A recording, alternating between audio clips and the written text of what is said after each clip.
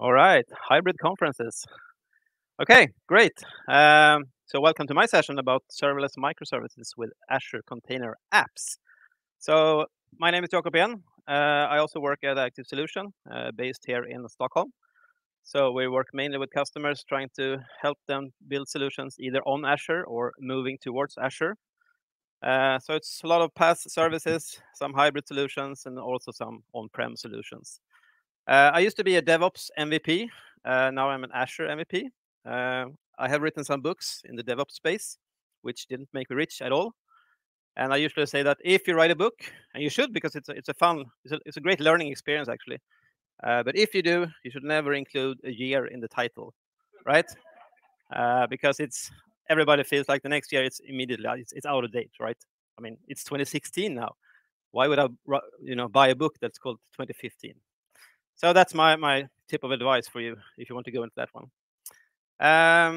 So container apps, and I think it's about microservices, and some of us build microservices, some of us don't. But in general, microservice architectures and containers, right, are a very good fit because microservices is about breaking things apart into smaller pieces.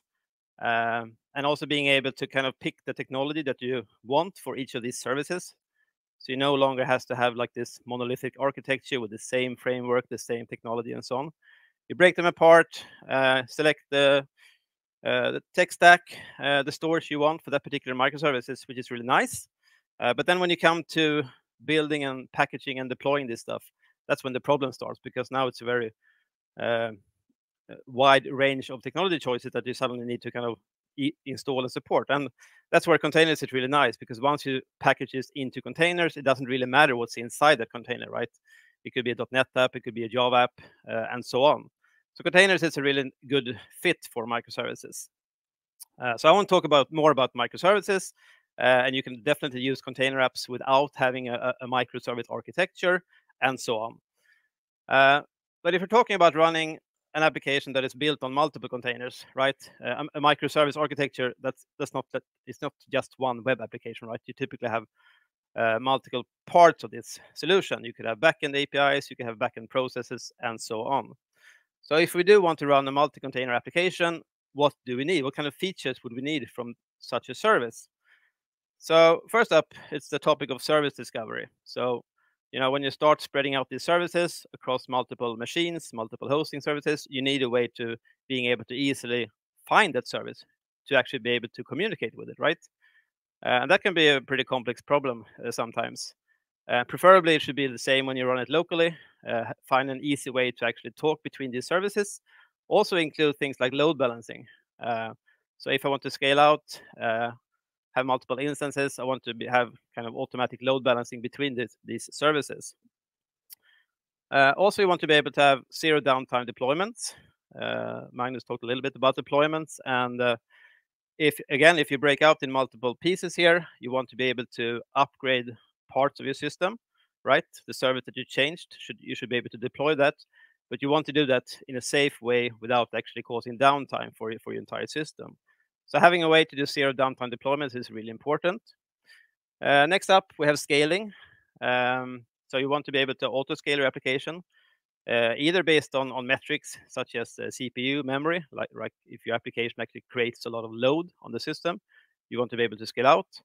But it could also be for like event-based scaling. For example, if you have a high number of messages on your service bus, you want to be able to scale out the things that actually consume those messages. So if you have, as in my demo later, I have an order processor. So if I send a lot of orders to my queue, I want actually to scale out the number of order processors so I can consume and process those messages faster. Also, in a distributed system, a lot of things actually become more complex compared to if you have like this monolithic system. And one of those things is monitoring and tracing, because you used to have like the application was pretty much running on one box and everything was written to the same place. It was quite easy to look at the logs and try and figure out what actually happened. Now, if you break it apart and having all these different services, it can actually be quite complex to get an overview and to look for the root cause. If you enable, or if you find yourself having some kind of production bugs, you have to kind of be able to trace back maybe to the original request, and you need to follow along what actually happened. So having monitoring and distributed tracing built into such a service is also crucial, actually. Wow, no problem. I like to hear myself talk. Not. And the two last bullets here is maybe like one of the crucial things here. You don't want to care about the infrastructure, right? You just want to focus on the application you're building. Wouldn't that be super nice? Just deploy it to the cloud and let someone else, worry about the infrastructure. And in addition to that, it would be really nice if you just, pay for what we're actually using. So several of the offerings that you can, deploy applications to, such as, for example, virtual machines or Kubernetes clusters, those are, those are running all the time, even if you're not actually running anything on them, right? If you provision a Kubernetes cluster, those machines will be running. And if your application is idle, doesn't process any requests, those machines will still cost you money, right? And you can scale those down and up and so on, but it's hard to kind of be really efficient there. So the end goal here is to, pay for what you're actually using. And if your application isn't running, you shouldn't really have to pay for it. So looking at the containers in Azure, what are your options? So the most simple one is probably the Azure Container Instances. How many have used those? Not that many. So this is basically, you have a containerized application and that typically performs some task. It could be like a short running task, for example. You can just say, run this container in the cloud somewhere. So this is actually kind of a serverless thing, but it's mainly targeted towards kind of simpler scenarios, not long running things, not complex applications, but for short running tasks. This is a great option. So that's the simplest option. But again, it's not really designed for building, multi-container apps. So next up, if you're building a web application, you typically are using probably Azure App Service, which is a great offering for hosting web application. And one of those options there is to run your application as a container. You can still use container technology, but you can deploy it into an Azure App Service. So it's great for web apps. Next one up is then the Azure Kubernetes Service. How many are using Kubernetes here? So a few more of you. So now you're talking about typically more complex application than just a web application. So here you would typically have multiple parts, including APIs, including background workers, order processors, those kind of things.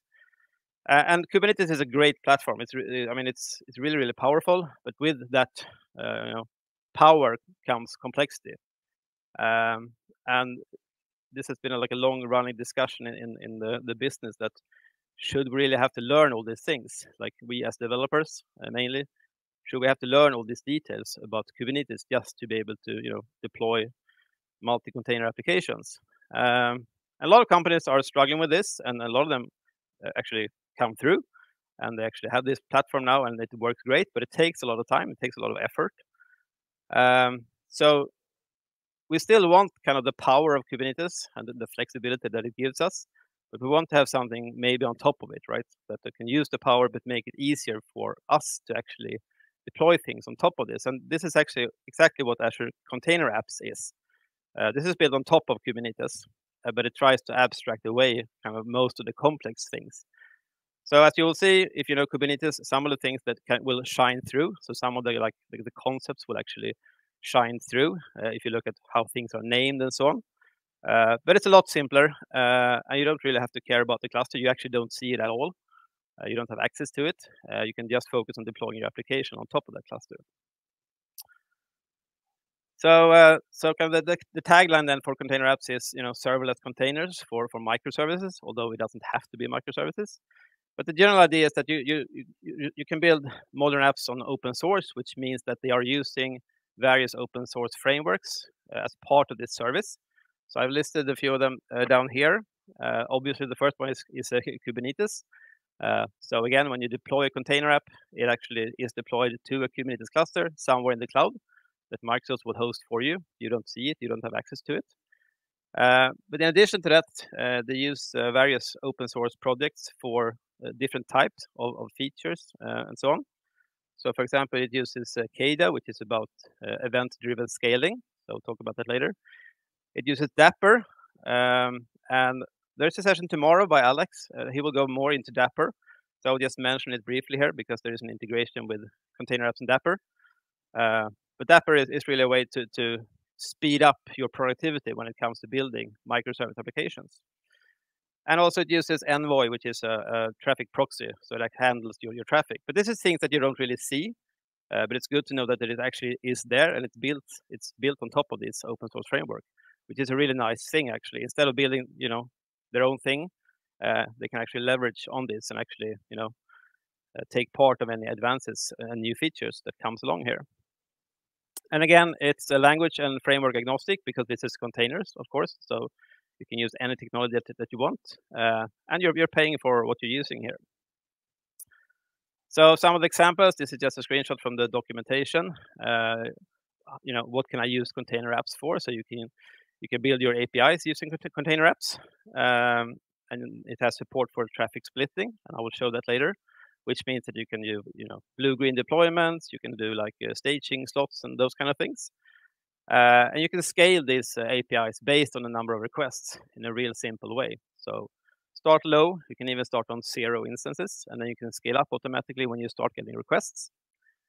Another option is background processing, things that actually consume CPU and memory, and then you can scale based on that CPU. This could be like background code calculation, image processing, those kind of things. Event-driven processing, of course, things that actually read messages from a queue, for example, and then you would use metrics from that queue to actually scale out. So there's various ways to scale out here. And of course, kind of this sums up then to building microservices. And then the fact that it actually kind of enables you to use Dapr if you want to will make it a bit easier for you to actually build those microservices. But again, I mean, you can really run anything, but this is like typical scenarios for your container apps. But again, if you have, for example, just building one web application, it doesn't make like a lot of sense to use it. Then you already have Azure App Service. But typically you have more parts, and then this can actually make a lot of sense. So again, creating these container apps is super simple. So this is an example from the CLI. If you're using that, you can use the portal, you can use the CLI, and you can use ARM or Bicep that I will show you later. But there's really just two things that you need to create when creating a container app. So first up, you create the environment. So an environment here is well, if you know Kubernetes, this will actually be a namespace in a cluster somewhere. But you can think of it like this is something that will contain your apps. And connected to the environment, you have things like log analytics. So all the metrics will go to a workspace there and so on. So you create an environment, and in that environment, you can then deploy multiple container apps, which is the second part here. So you just give it a name, you point it to an image, you specify the ports, you specify if you want internal or public access, and so on. Same thing, but with an ARM, in this case, a Bicep file. You do the same thing. Usually it's more idempotent to use a Bicep file, so I typically prefer that. If you run this from a pipeline, I typically use a Bicep for this. But it's the same thing, just represented in a different way. How many here have used Bicep, by the way? Okay, nice. And ARM, same people? Actually, more people. Okay, so those of you who didn't use Bicep, immediately go to Bicep and leave ARM behind. And the tooling will actually help you to move from ARM to Bicep. Okay, so let's just flip to a demo to actually create one of these container apps. And so I'm going to create it from the CLI, but let's just start in the portal. So I already have two of these environments. So the container app and the container app demo. And the container app demo, which I already pre-created, is empty. It doesn't contain. So if I go in here and I look at my apps, there's no container apps one. So this is now like an empty environment, and there's something that you will configure on the environment level. For example, logging, as I mentioned. So it's now connected to Log Analytics workspace. So all the metrics, all the logs from my application will automatically go into that Log Analytics workspace, and I can build graphs and alerts and queries and so on. But there's nothing here. So let's go to the CLI. So I could create it from the portal as well. But who wants to work in the portal, right? So let's just use the CLI. So if you have the Azure CLI, you can do AC Container App and then the various commands. So I can actually do a list here. Can you see back there? It's kind of small, I guess. Let's zoom in a bit. That's good. Yeah. So actually, I have three container apps. I will come back to this. That's my kind of second demo. So I already have 3 container apps in another environment. But let's get back to that later, and let's create a container app. So we do container app create, and I just prepare that one. So I'm going to create one called container app demo in my existing environment. And I'm just going to point to a sample image from Microsoft. Let's just run this one. And so I can zoom in a little bit like this and hope that we don't lose the streamer later on. So the options here are, again, I'm pointing to the image. That's a container image in the Microsoft Public Container Registry. I specify the ingress. So ingress is how the traffic will be routed to my container. And I'm specifying external here. So that means that I want to be able to actually reach this container from the outside world. So the other option will be internal, which will be for all the things running in my environment that doesn't require public access. So it could be like internal APIs, it could be backend processing, those kind of things. They would typically have internal here. So it's done. And the last part of my command was actually a query. So I actually can query the result of the operation to get the public URL to my container app. So you can see this long, nice URL here. And it will end on like region.azurecontainerapp.io. Before that, we have actually a name that is kind of generated for the environment. Of course, you can then use your own domain and so on. But these are the auto-generated names. So you get kind of a weird name here, Proud Sky dash and then some number, and then you have the application first here. So let's just see that it works, and it works. So welcome to Azure Container Apps. So again, that's like the super simple demo to kind of show how you actually create a container app. And let's go back to the portal and just see what we actually got. So now we have an application here. Zoom in a little bit more. And so now I'm inside the actual container app, and there's a lot of things that you can kind of enable and configure from here. Everything, of course, you can do from CLI and Bicep as well. So let's just look at a few things. So first up, we have the ingress here. And here you can kind of see various options. So now I'm accepting traffic from anywhere, but I could change this to internal then, which means that, again, it's just accessing from within the cluster. And then we can configure ports and so on. So it supports HTTP and TCP. So one of the nice things then is automatically support like TLS, and then you can upload your own certificate and so on. So if you're used to running things in Kubernetes, you kind of have to install these things yourself. You have to configure a cluster issuer and connect it to something. That's kind of a lot of work for something that should just be like provided by the service, right? And that's the case here. You don't really have to do anything extra to get a proper SSL connection. And then you can see, for example, we have the Dapr, so which I'm not using Dapr here, and we'll come back to that one. But again, Dapr is a way to build these microservices in the first place and make that a lot easier. So I can kind of enable Dapr, which will then install some things that will be required. Again, just to make it easier for you to use it and build those microservices.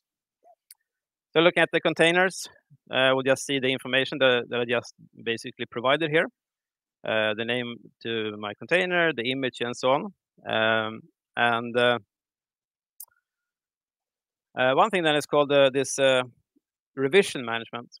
So I will actually swap back to the slides to kind of explain this various concept now, because now it gets interesting, right? Now we deploy the container, we can access it, that's fine. So let's talk about kind of the various concepts here. So we talked about the environment already, and then you can install an app that we just did. And now I just had one instance of my application, but I could scale it out.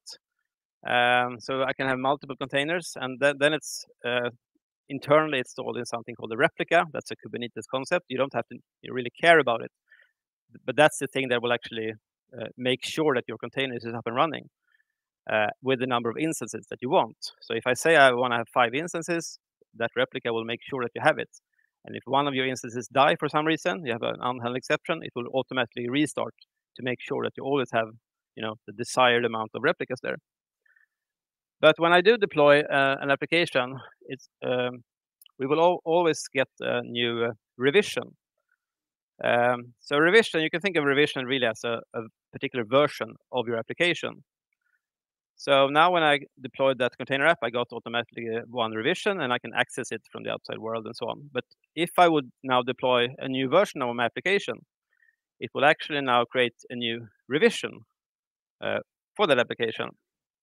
And then it's kind of up to you how you want to use this. You can use revisions for many things, but the important thing now is this is actually what provides this zero downtime deployment, because it doesn't just tear down my container and deploys a new one. It actually deploys a new one in separate, and when it's up and running, the traffic will be routed to the new one, and then it will remove the old one, and that's how you get zero downtime. But you can do many more things with this one. But let's just continue. You can then have multiple apps in the same environment, which makes a lot of sense if those apps actually talk to each other as kind of a microservice application. So then you will deploy multiple apps here. And in addition, to this environment is you can connect this to a virtual network. So by default, when I just create an environment, I will get the virtual network, but I won't really see it. It's managed by Microsoft completely, so you don't really have an access to it. But you can, of course, provide your own virtual network, which would be the case for most of your production scenarios. You already have a virtual network, and then you can deploy container apps or the environment into that network. And in addition, you have the workspace for the metrics and logs and so on. So this is kind of the most core concepts of container apps. And again, just to explain the concept of revision. So when you deploy the first time, you get the first revision, which is then automatically active, which means that it's available, you can access it, and so on. It will process requests. Now, if you deploy a new version, it will deploy the revision 2, as I mentioned before. And when that is up and running, the traffic will be switched to it, and then the first revision will be marked as inactive. So it's kind of deactivated. And then you can configure, for example, how many of these deactivated or inactive revisions you want to keep. Because, for example, you could actually, you could have multiple things active to split traffic to it. You can also keep the inactive ones to go back in case of a rollback. But again, this is really about making sure that you have zero downtime deployments, and that you can do things like, for example, comparing to deployment slots in Azure App Service. You can have multiple of these things, and you can route traffic to it. I think I have an example of that on the next slide. So when you create a revision, it will append that revision like a suffix. So by default, it will generate some number, which means you can access that particular revision using this URL. But you can also provide your own suffix here. So if you want to call that thing staging or something, you can do that, but it needs to be something unique. So some people use like the commit ID or just something that you can trace back. So some of the deployments that you make will create a new revision. For example, typically if I deploy a new version of my container, that will create a new revision. If I change the scale rules, we'll talk about that later, that will also create a new revision. But some changes won't, deploy a new version for me or create a revision. For example, if I change one of the secret values, or if I change how traffic is flowing, those changes will not create a new revision, right? Because I don't want to have a new version just because I change how traffic is routed. So some things are application scope, and some changes are revision scopes. And it kind of makes sense once you get into this. If I deploy a new version, obviously it will be a new revision and so on. But again, if you work with containers, you know that containers are, they're immutable. You never change them. You always deploy a new version next to the old one, and then you tear down the old one. So for example, if you want to do traffic splitting, for example, doing things like canary deployment, you can have then 2 revisions. They are both active. And then you can specify, for example, like this, how much traffic should be sent to the various revisions. So now you can build your new version. You can roll out it in production, but maybe just route 10% of the traffic to it. And then you can leave it like that for a while, monitoring that everything looks good. If it doesn't look good, you can roll back to the previous revision. But if it looks good, you can kind of increase these numbers through a pipeline or manually, and then eventually you will route all the traffic to the latest version. Yeah, this is well, actually it's I think it's ARM or bicep, but you can do the same thing from the CLI or manually in the portal. So typically you will have a pipeline that kind of steps through this process of gradually rolling out the new version. So let's look at, if we go back to the portal, this is the revision management page for my container app. And as you can see, there's only one revision here, which will then, let's try to zoom in here. So there's one revision, and you can see to the right here that it's active and it's 100% traffic to it. I only have one revision, so it kind of makes sense. And so now I don't really have a new version for this. This is the Microsoft demo thing. But I could do another change that actually will trigger a new revision. So I could actually, if I go to the scale, we can see that if we can edit here. So now I can actually do this kind of edits right in the portal, which is kind of strange to me, but it's nice for demos. So by default, I'm changing the scale here from let's say that I want to have a minimum of 3 instances and maybe a maximum of I don't know, 5 or 6. So this is like kind of manually triggering it, and then we're gonna later look at the automatic scale rules. So when I do this, it actually says now create and deploy new revision because this is a revision scope change. So I'm gonna create this one. So now it says deploying a new revision for your app. Again, you can think of revision as a version, basically. I didn't actually change the version of the application, but I changed something that is kind of core, which is how the application actually scales. And that's why it now deploys a new version. So if you go back to revision management, you can actually see now that we have 2 revisions. And now all the traffic is being sent to the latest one, but the old one is still here, and it's actually still active. And now I can kind of decide how I want to do this. You want to make it inactive or just delete it, or do I want it to kind of keeping it around? So for example, if there was some kind of problem now with my scaling, I could actually go back to my previous version. But the most common thing that you would do is actually when you deploy a new version of your application, it will actually create a new revision. And so just to show you that, so actually it was kind of funny because usually you don't see the inactive, so it wasn't actually deactivated yet. Now it's inactive, and by default here you will only see the active ones. But we could also, if we go back here and do an AC container app revision, actually I think I have, and let's say container app demo.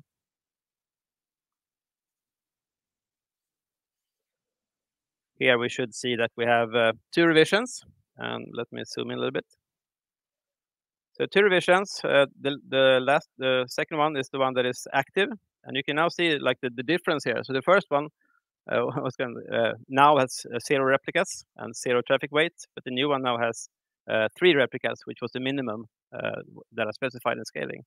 So you can see the difference there. But you can see that the old one is still around, and I could actually now, if I wanted to, kind of revert that one or kind of go back to that version. So I have the second part of the demo will be another application, but I'm just going to do a sneak peek into that one to show you the traffic splitting. So let's go to the container app. So in this environment, I have 3 container apps. So I have a web application, a backend API, and a processor that runs in the background. So let's take a look at the web application, and let's go to the revision management. So I have a pipeline that deploys this. I run this twice. That's why I have 2 versions. And again, I have all the traffic sent to the latest one, which means that if I go to, let's grab the URL from here and open it up. It looks like this. So this is the web front end. It just asks the API for some orders and so on. So it's running there. And I also show the version up there of this particular application. So it's 2.0.72. So if I go back now to the revision, what I can do here now is say, actually, I want to have like 50% of the traffic sent to the new one, but 50% of the traffic sent to the old one. So this is just now I'm just changing the ingress, or actually how the traffic is routed. That's not a revision scope change, so it won't create new revision. So I will still have 2 revisions, but now if I go back here, it should kind of flip back and forth on the version here. So now it says 71, and if I refresh, go back, it's probably going to say 72 eventually, depending on how it's routed. So now it's basically going to send like 50% of the traffic to the new one, and 50% to the old one. So this is a way, you can use this in many ways, of course. You can do things like A/B testing, you can do canary deployments and so on. In addition to that, you can also use labels. So labels is a more static way of actually talking to a particular revision. So you would use labels very similar to the way you use deployment slots in Azure App Service. You can have one label called latest and one label called staging, for example. And every time you deploy a new revision, you would just change that label, right? And then the traffic will be routed to the new one. So you do that typically from a pipeline then. Deploy version, change the label, and you're good to go. So in that way, you can deploy staging version, try it out, do smoke tests and so on, and then you do the last swap and move the label for the latest to that version. So a lot of flexibility here, but without the complexity of setting up things like envoy and those kind of things that you would have to do if you did this kind of in Kubernetes.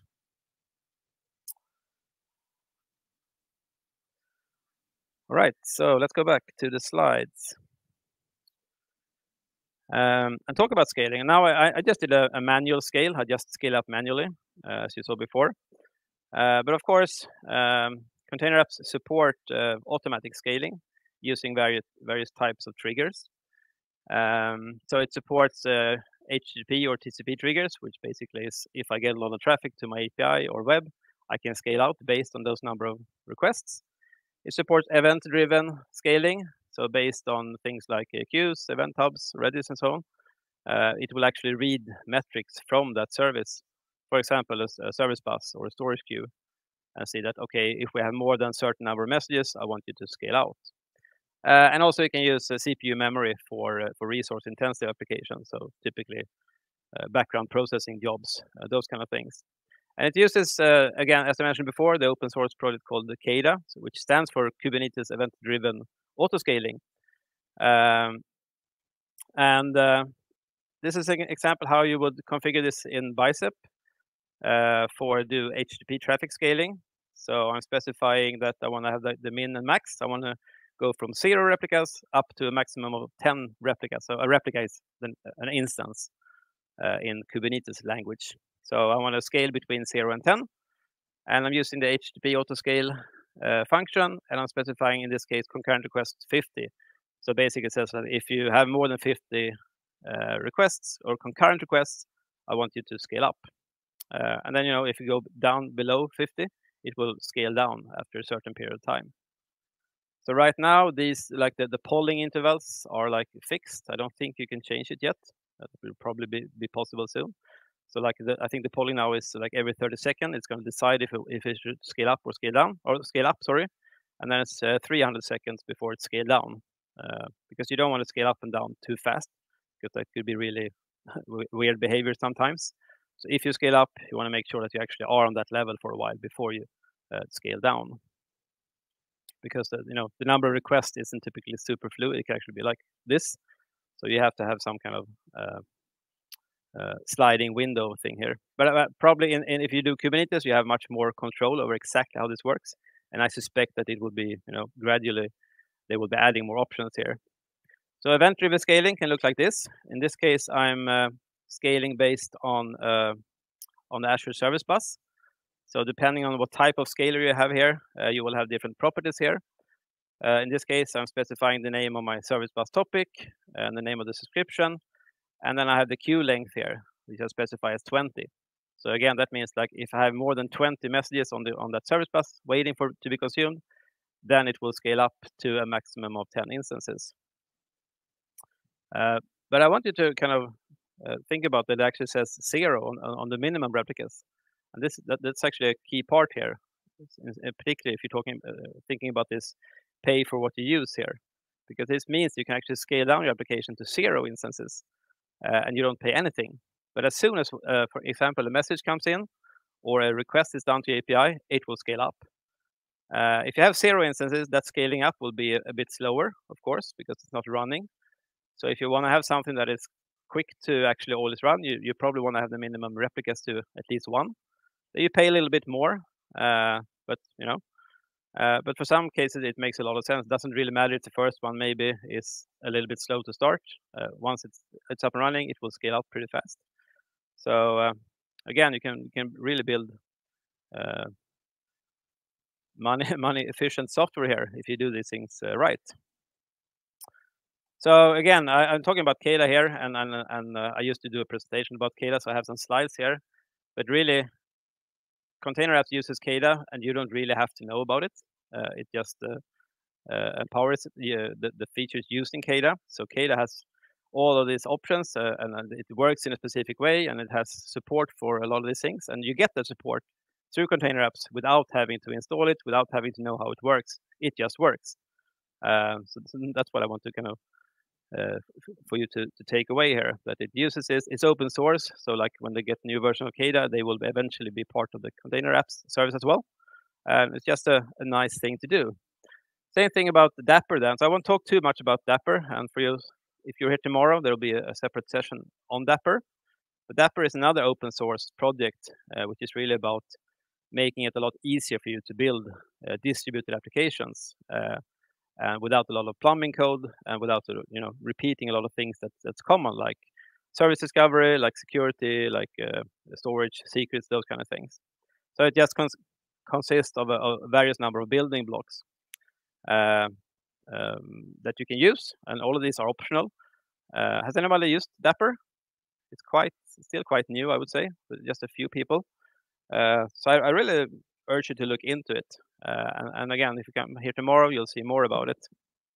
But in the context then of Container Apps is that you can enable Dapr, and Dapr works using what's called a sidecar pattern, really, which means that if you enable Dapr and you have multiple services and you want to talk between those services, you will actually not talk directly to them.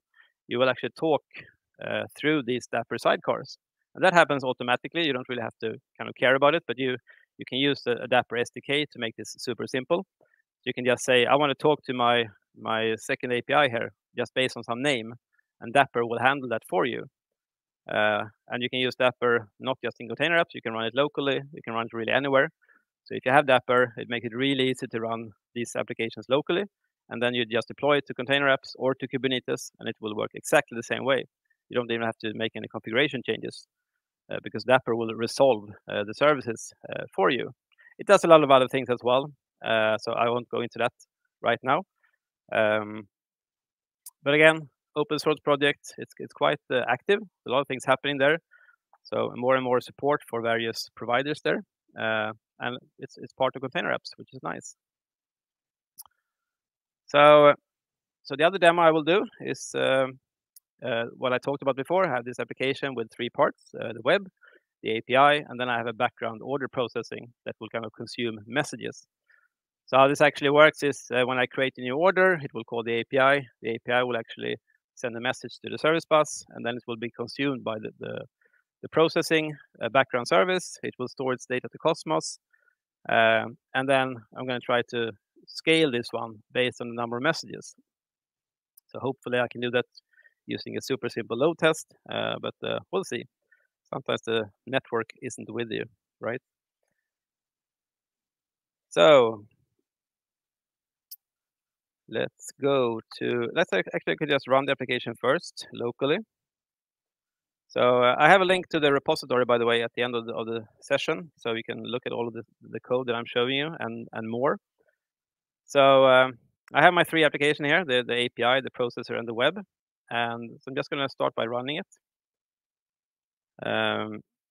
And I'm using Dapr for this particular project then.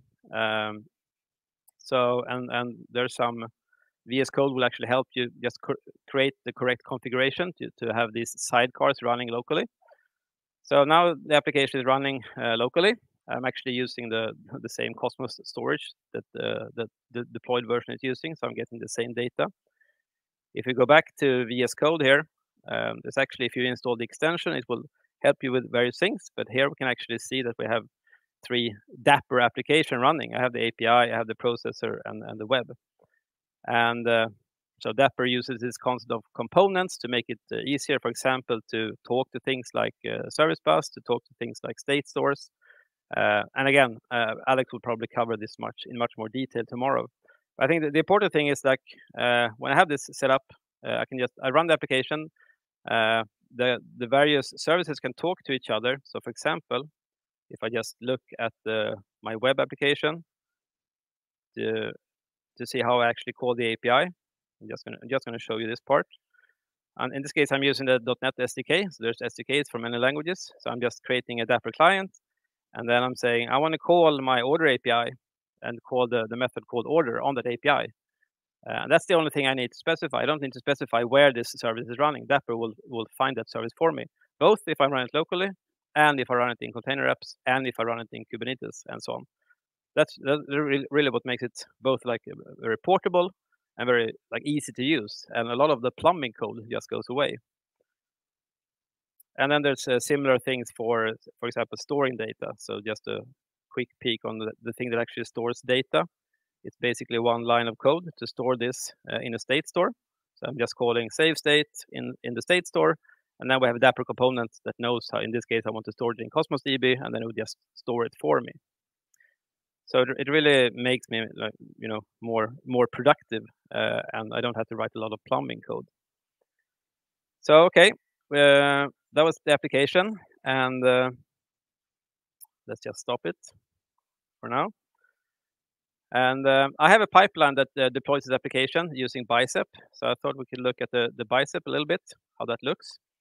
And I have various types of deployments here. So the folder is named ARM, but it's actually Bicep.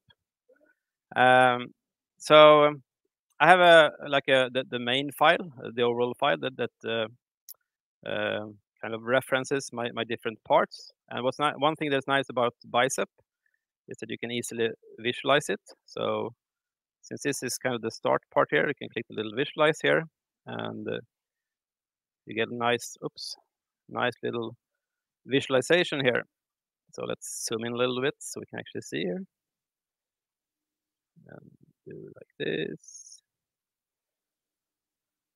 So, well, at least if you have nice eyes, you can see that we have like the environment that I specify, and here we have the 3 different applications. You can see like the dependencies between them. It's visualizing my dependencies in the Bicep files. So at the application, I have the environment. Inside the environment, I create the log analytics workspace. I create the application insights, the actual environment, and so on. So when I have this, it's very, very simple to actually deploy this. So if I just take a quick peek in my pipeline, the only thing I need to do now is actually to deploy it using in this case, I'm using a simple PowerShell script, which just do one thing. It says AC deployment, group create, pointed to the Bicep file, send in some parameters. That's the only thing I need to do. And this will then create both my entire environment, if it's not already there. It will create the apps. And, since the apps point to container version, it will also, deploy my version. So I can just run this deployment over and over again with new versions, which will then update both my environment if something changes, but otherwise it will update my application. So the pipeline becomes very, very simple in this case, since I'm using Bicep. But you could do this like using the Azure CLI only if you wanted that. But I kind of like using Bicep or things like Terraform when you do this from a pipeline. So again, I have this running. Let's go back to the portal. See, it's 50 minutes left. That's good. So again, we have the order web here, and if we go back to, can actually go to the environment again, just to start fresh here. So here we have the 3 different applications, so the web, the API, and the processor. And if you go to the web, you will have the application URL here. So you can reach it like that. And again, of course, you can attach a custom domain and so on to it. But this is how you would access it then. And let's look at scaling then. So what I want to do now is, if I suddenly get a lot of orders being sent through the API and ends up on the service bus, I would actually want to scale out that order processor. That's a background thing that runs and consumes messages from the service bus. If we go to the order processor, this one, and we look at scale down here, you can see that we have one scale rule here, which is just called queue-based autoscaling. And if we click this one, we can see some details here, which says that it's so this is now a service bus scaler, and I pointed to the topic name, the subscription, the things I showed you before from the bicep. And in this case, I have a queue length of 1, which means that if I get more than 1 message on my queue, I want you to scale out. So that's quite a low number, but it makes it a little bit easier to kind of show this in a demo scenario. But otherwise, it's as you can see here, the min and max replicas is 0 to 10, which means that currently we don't have any revision at all running. And to show you what that actually means, that let's go to the metrics for this one and see the number of replicas here over time. So this is the last 24 hours, the number of replicas. I tried this yesterday and it worked. So in case it doesn't work now, I can go back to this metric and show you the graph, right? And you will still be impressed. But then this morning when I sat there, I actually created these orders because I had an empty Cosmos storage. So I went through like just the site and created orders, but I had like 0 replicas running. So the first one took a little while to actually being processed. And you can kind of see this here in this spike here. So around 9, you can see that it scaled up from 0 to 1. And then typically, I think if we zoom in, we can probably see that this should be around 5 minutes. So this is 8:57, and then this is 9:02, which makes sense because that's the default setting for container apps to scale down. That's 300 seconds. So going from 0 to 1 is a little bit slower. So in case I want to have like immediate response there, I will probably have the minimum replicas to at least 1. But now I had 0, which means that I don't pay anything for this processor until it actually a message is sent to that queue, right? But let's see if the auto-scaling works. So now we have 0 replicas, and to do that, I have just an application that will send a lot of messages. I also have a little thing like this that actually shows me the queue length. Yeah, I know, it's beautiful. And well, let's do like this. I'm going to try to make this super interesting for you. So that's the queue length. So there's no messages coming through right now. And so I'm going to run this, the application that I wrote, and I'm actually going to run it using Dapr. So I won't mention it too much, but again, Dapr makes it very, very simple to talk to various services, including the service bus. So I'm actually running it using Dapr. And for the details, go to Alex's session tomorrow. This is just a way for me to run it. So let's run this, and it's going to start sending messages to my service bus.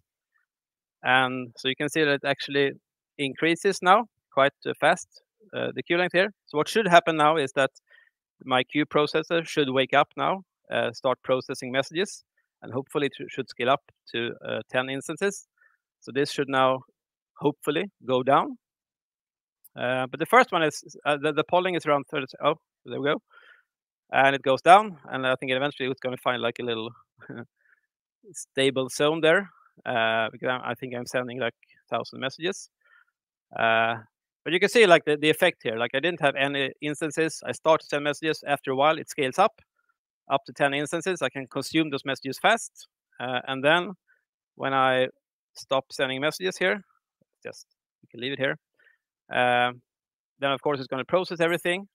It's still going to be 10 replicas for up to 5 minutes, and then it's going to scale down automatically. And again, then you don't have to pay for it.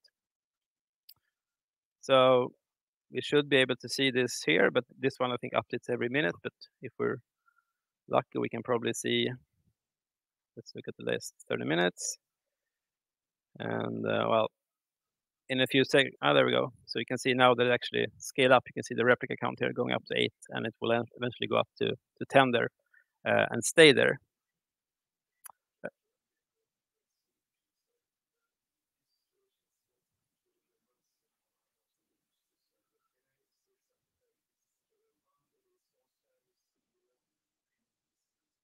Okay, so the question is, can you have more complex scaling rules than, for example, this one? And currently, you can't do that. Again, the scaling is based on Keda. So you just want to go to keda.sh. So this is right. All the documentation for how you can scale is actually available here as well. So for each of these type of services, you can find like how you actually configure it using Keda. So if you look at the service bus, is it Azure Service Bus here? Again, you can see the configuration here, and also like the various options that you have. But it's kind of based on this threshold thing. So if you're above a certain threshold, you will scale up, and then it will scale down when the load decreases. So currently you can't do that as far as I know, but that might very well be a case that it actually comes to Keda.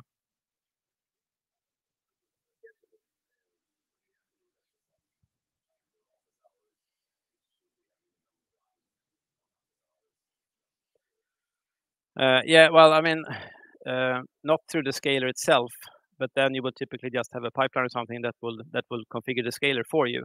Yeah. So the thing I configured in my bicep, I can just schedule my pipeline and do that for me. So the scaler itself doesn't support that, but it's very easy for you to do that yourself. I was going to show you something, but I actually kind of forgot what it was when I got the questions. What were we doing? Yeah, so more questions. No, more questions. Never mind. I think I showed you what I wanted to show you. So yeah, that was actually my last demo, and let's have just one final slide, and that is pricing, the most fun part. So I think I took the most recent one. So how you pay for these things is you pay for in one part the number of requests coming in, and then you pay 56 cents for every million requests, and you get 2 million requests for free. This is fun actually. I mean, you always have this like you get free requests, and you're like, wow, that's really generous, right? 2 million requests. That's like a nice, right? But like if you calculate it, so 2 million requests, how much does that cost? Like $1. So I just think it's fun, but it's nice. You can try it out, and for cheap things, you don't have to pay at all, really. So you pay for the number of requests, and then you pay for the resource consumptions, which is based on the amount of CPU and memory that you're using. And they actually then, in addition, you have like this free grant, but then you're paying for a certain number of millicents per second. As you can see down here, they actually have two different ways here of specifying the price. You have the active usage price and you have idle usage price. That actually means that if you have, for example, let's say an order processor or an API. So let's say you have an API and you want to be able to scale it up, but you don't want to have that slow initial start. So you're specifying you want to have one replica running. But if that replica doesn't get any requests, you actually only pay the idle usage price, right? Which is a lot cheaper. So you can actually have one instance going, which will give you faster scaling when needed, but you don't have to pay for that. Like you don't have to pay the full amount for that instance because it's not doing anything. So that's why they have this idle usage price, which makes it even more interesting. So in many cases, it can actually be a wise choice to just have one replica. It will scale faster, and you will still pay very little money for it. And you can have like 3 replicas, and they will pay 3 times this amount. Yeah. So it's a bit different, like compared to other services in Azure. So it's really like pay for what you use, and trying to kind of find your scenario spot here, your best way of using this thing, like really efficient with the money usage. So that was actually it. And here's the link to my GitHub account for where all the source code and the bicep file and the pipelines, everything is available there. And I'll stick around for questions during lunch. And does anyone have more questions right now? Otherwise, we can just do it afterwards. And otherwise, I'll just say thanks and have a nice lunch now.